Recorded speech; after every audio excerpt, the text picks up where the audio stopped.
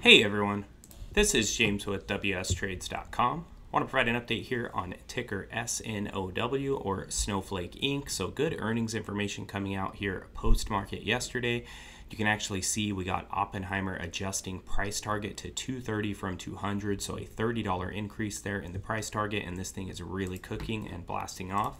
I came into the 15-minute here with this massive move. So let me dig into the chart a little bit.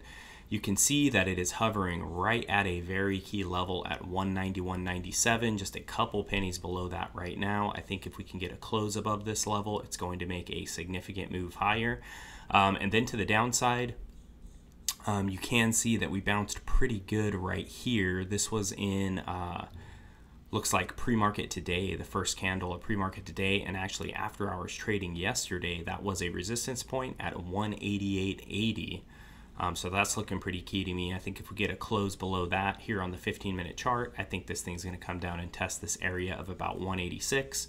And if it blows through that and closes below that, I would look for a test of right here of 184.97 or about 185.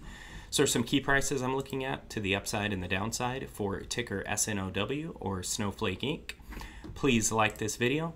Please also subscribe to the channel if you're not subscribed. Hit that notification bell. Appreciate you for taking the time to watch this. Talk to you soon.